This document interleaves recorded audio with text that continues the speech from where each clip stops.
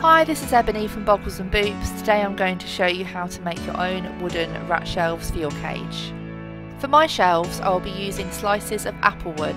When selecting your wood, it is important to make sure it is rat safe. I have also chosen a live edge style timber to match my naturalistic cage theme. The first thing you need to do is to mark the timber to divide it into the number of shelves that you want to make. Each shelf will need at least one straight edge to sit against the bars of the cage. You can make the shelves as large or as small as you like to fit your own setup and the amount of space that you have. At the end of this process, your timber will look something like this. The next step is to cut your timber. This can be quite messy, so I would recommend that you do this outside. Make sure that your timber is secure and well supported before you cut. We used a circular saw to make life easier, but a handsaw would work just as well and give you a good workout at the same time.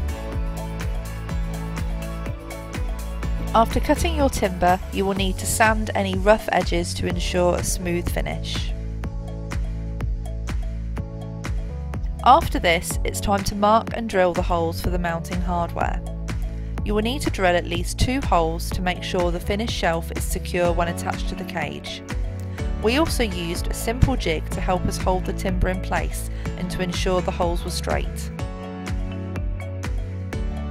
You will need some wood to metal dowel screws. We used M8 80mm, but this may be different depending on the thickness of the timber you are using.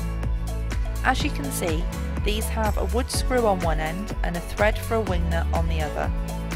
You can then screw these into the holes that you drilled earlier. Your finished shelves can now be attached to the cage using wing nuts and washers. As you can see, my girls are very happy with their new shelves.